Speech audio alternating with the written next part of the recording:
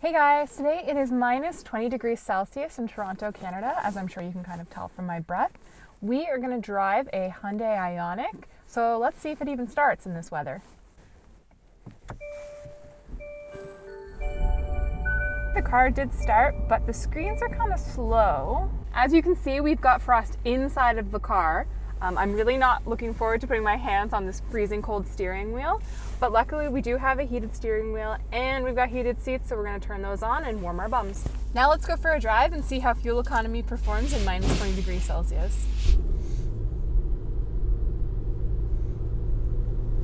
At first the display was a little bit slower than normal, but as the car warmed up, it seems to be working just fine. We're driving through a water main break right now, and as you can see from the steam rising up off the road, it gives an idea of exactly how cold it is. Not surprisingly, after just a couple of kilometers, the fuel economy is pretty bad.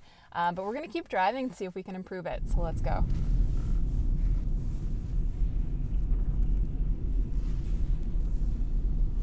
So after driving about a quarter tank, we're looking at a fuel economy of 6.4 liters per 100 kilometers.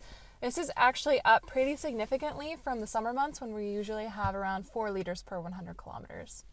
All right, that's all we have for today. Thank you so much for watching, and feel free to leave a like or a comment below and subscribe for more videos like this. All right, bye guys.